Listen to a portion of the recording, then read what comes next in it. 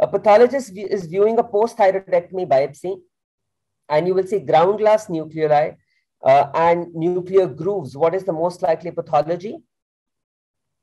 Correct. It is papillary carcinoma thyroid. That is correct.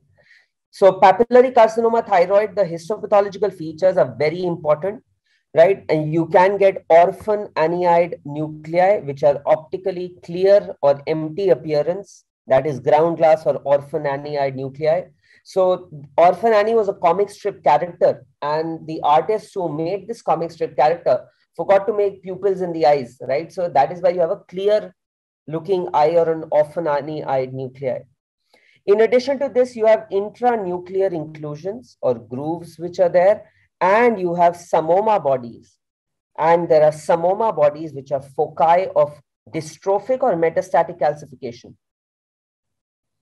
Psammoma bodies are foci of dystrophic calcification or metastatic calcification.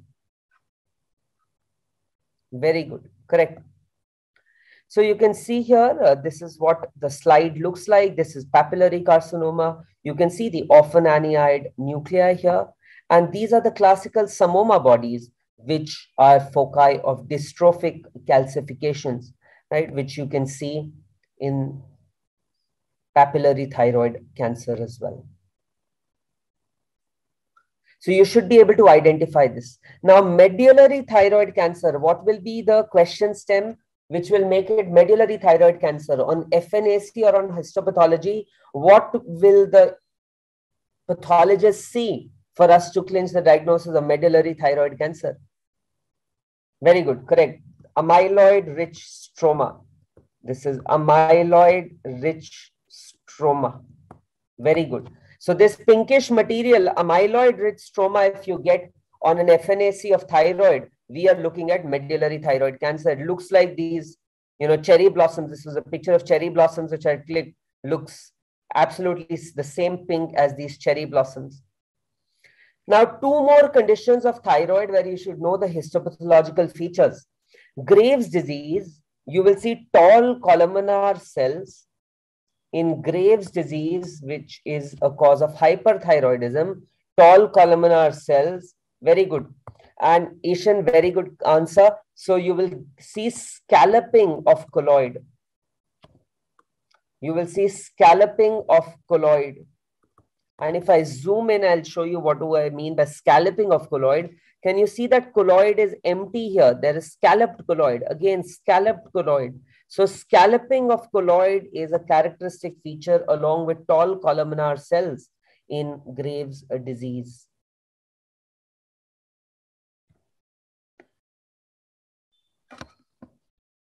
This is Hashimoto's thyroiditis. And Hashimoto's thyroiditis, the histopathological feature which you will get is extensive lymphocytic infiltration. Very good. Correct. Justin, correct. You will get lymphocytic infiltration. That is what you need to look out for. You will see lymphocytic infiltration. That is why it is known as lymphocytic thyroiditis as well. So I've just gone through all the possible thyroid-related pathology questions. I've told you the histopathological features. A 35-year-old male undergoes terminal ileal resection for Crohn's fistulization. Which of the following is least likely to occur after the operation?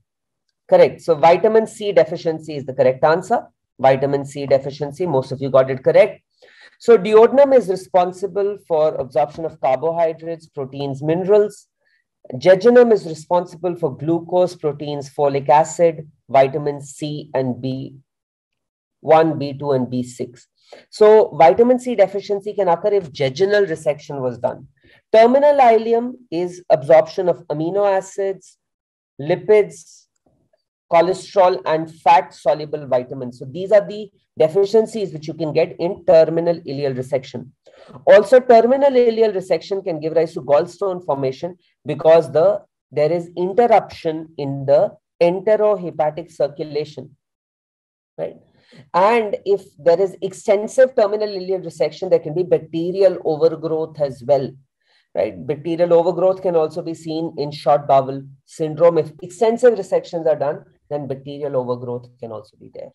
So you should know this. This actually is frequently asked. You should know which portion of bowel is absorbing which element, and resection of which segment is going to give rise to more problems. You should know about this.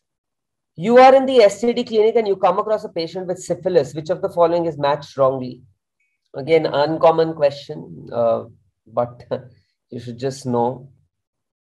So the correct answer is D. Saif and Shagun, you were correct. D is the correct answer. So primary syphilis, you are going to get a chancre, right? Primary syphilis, you get a chancre. Secondary, you get a Palmer rash and lymphadenopathy and condyloma latum.